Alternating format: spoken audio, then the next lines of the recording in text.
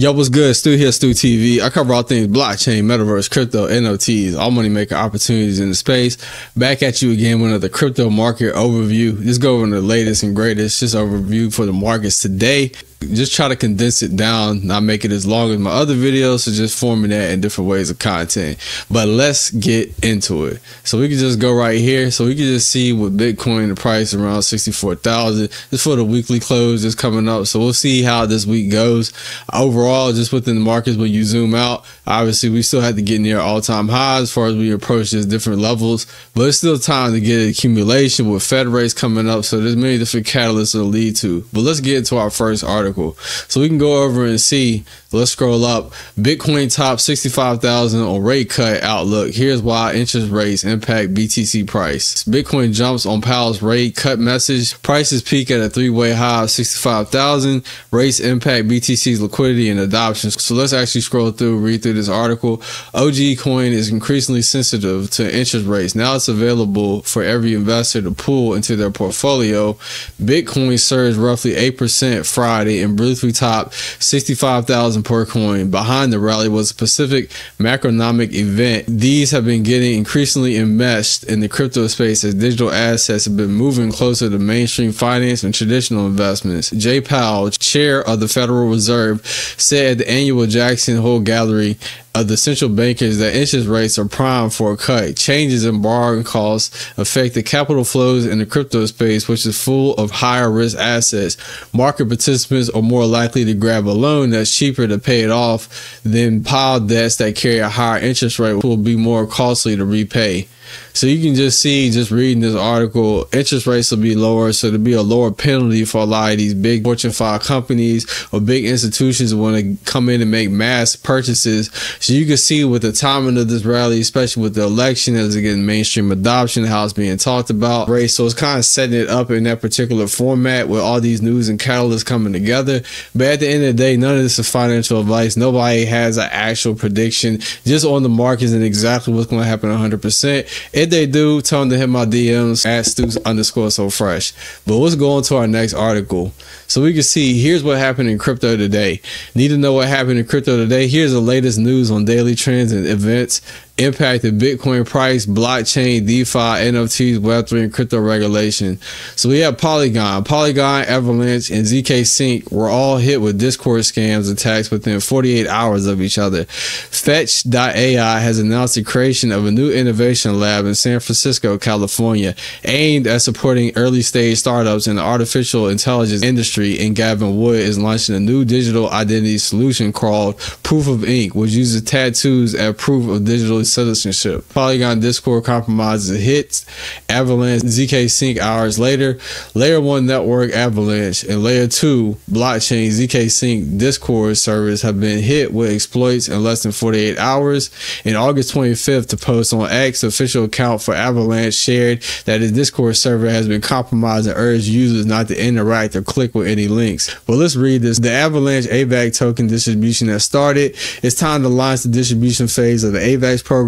Holders and community members are free to claim below in our claim portal. So it shows the actual link. It just shows a screenshot of the scam link from the Avalanche Discord server. So when you see articles like this, make sure you always use a burner wallet to start, and that also communicate with others that's doing their airdrop as well, to see if anything happens or anything bugs, they can notify you without more people getting fall under the same trap. That's why it's important to have a community, and make sure you join us over at Alpha Cross Chains. Click the link below so you just get help and guidance on your way. According to screenshots shared by members of the Avalanche Discord on X, the attackers post several links to sham distribution schemes for the Avalanche token, claiming that holders and communities members could claim free AVAX. Got to be very careful with just clicking on links, what you interact with in the Web3 space. It truly is a wild, wild west with all the parts of regulation. We got Fetch.ai launches innovation lab.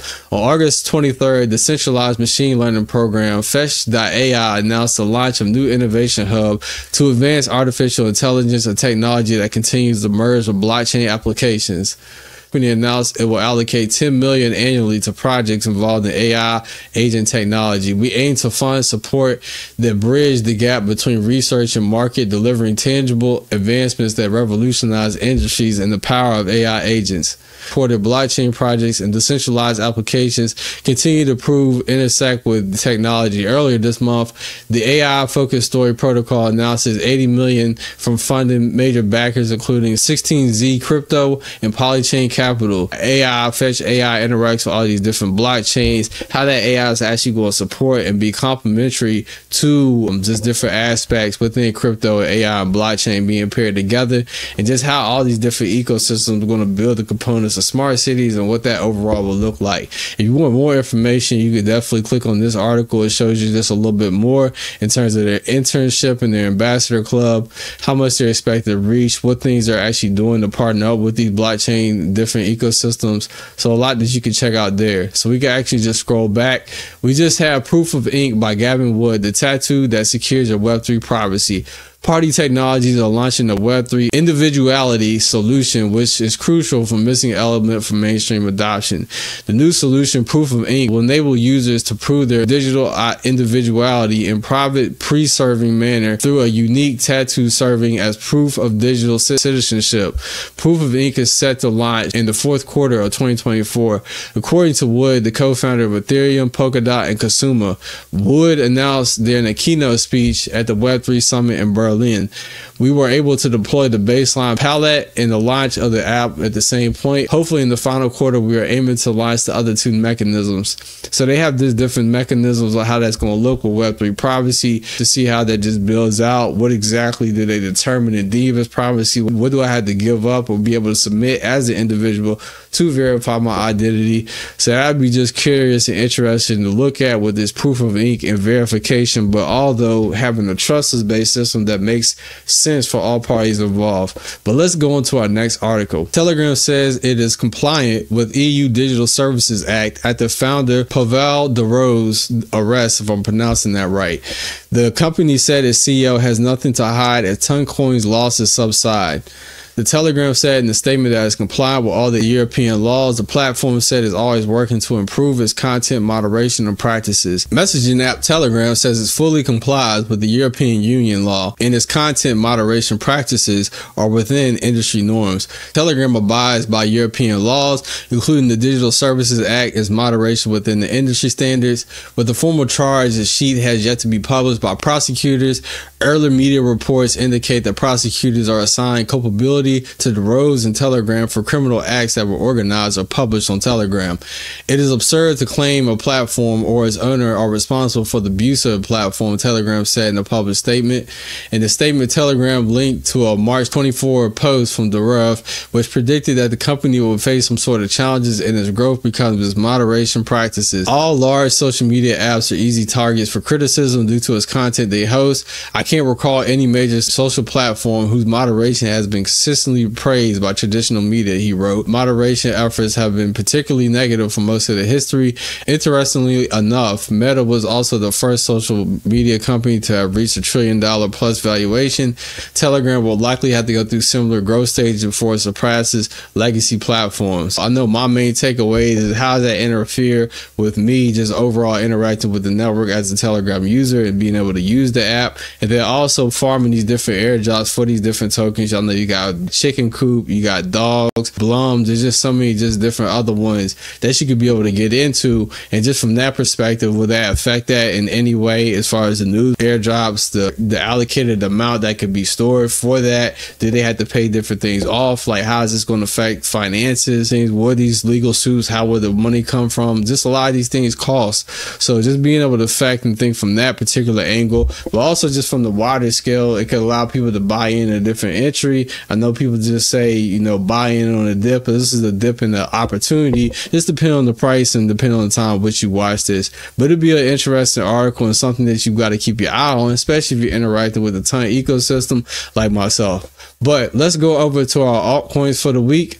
So we can see we have Bitcoin at 63,678. We have Ethereum at 2,735. Binance $563. Solana, USDC, XRP at 59 cents. Then we have Dogecoin coming in at 10 cents. Tron coming into the top 10 at 16 cents. We have Toncoin. Currently you can get Toncoin at $5.61. DF Cardano at 38 cents. Number 12. Avalanche, Shiba Inu, Chainlink, Bitcoin Cash, Polkadot to round out the top 20.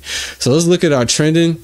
So we can see that Tron has definitely got a lot of the market share just for the trending for the day. I know Tron is just up 22.8% in the past week. I know Memecoins on that chain has been going dumb crazy. You got Ton coin just still at $5.64, still down just over this past week with the recent flood of news. Simon's Cat coming up at 41.6%. Resistance Dogs, we got Not Coin and Sun Token. That's a Tron meme coin, and then we got Pepe and Solana just coming in. So just looking at those different prices for the trending cryptocurrencies today. Going over to our largest gainers, we have Resistance Dog, Cavalan, Frog, Nulls, Simon's Cat. Just see that pop up. Brainlit, Daddy Tate, Sun Dog. They just have some of these random ones come up. Pups, NASA, Pepe Coin. Let's look over top losers. We have Crypto, AI, Robo, Burn, Game, Alphic Finance, Sun Token. You have Nero on ETH. You have LimeWire, Polytrade, Shrapnel, Habibi, Shuffle, Undead Games. So those are our losers for the day. So just be aware and just keep track of just what coins are popping off and what tech and what chain and what sector, what catalyst. So there's many different ways on how you can break that down.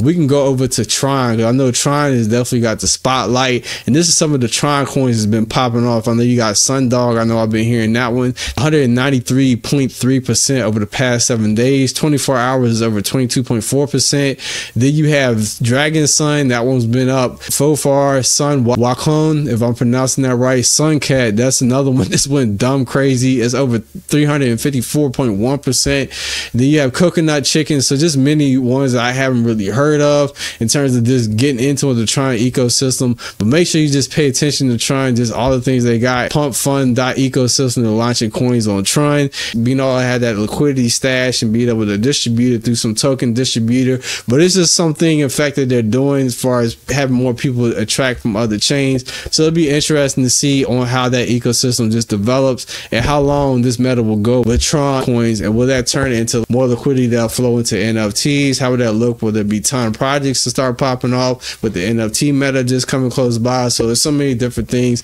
to be able to look at, but just wanted to cover that as far as the Tron means. But let's go over to our next and last article. So we have Sony unveil Soneium, a new Ethereum Layer 2 blockchain. Sony Group has unveiled a new blockchain initiative, Soneium, developed in its partnership with Startle Labs. Soneium is if I'm pronouncing that right, is an Ethereum Layer 2 blockchain designed to enhance scalability and user experience. It also aims to make blockchain technology accessible to a broader audience. Soneium will be useful for Web3 projects across entertainment, gaming, and finance industries. This move employs Sony's strong Web2 ecosystem as a means to promote the use of blockchain technology. Sony Block Solution Labs, the team behind the project, stressed that owing to Sony's distribution advantages and built-in audience, Soneium could become a mainstream product. So that's just important just to note that they already have the audience and they already have a brand coming into Web3. So you'll see a lot of more brands, especially as crypto gets more mainstream adoption. You're going to see a lot of more Web2 major brands come in and start building their own blockchain to be like, okay, we see what they're doing on all these other ecosystems. We already have the audience. We already have the customer base of users and people that can be able to interact with us on Web2. All we got to do is just transfer and educate our audience and bridge over our audience to Web3. So I believe you're going to see many other just big Web2 ecosystems and industries come over, and it makes sense because they already got the audience just built in whatever platform that they're going to release. All they got to do is just promote it effectively in a way that resonates with their customer base and audience. And Soneium testnet launch date unclear. Soneium to reveal more details. The testnet is being prepared and there is no fixed date for the launch of the blockchain. More specifically, Sony Block Solutions Labs is expected to disclose further information regarding the tools that will be available and the conditions necessary to build upon the platform. For the testnet, Soneium will incorporate Astar's network ZKEM to improve the new blockchain's first liquidity.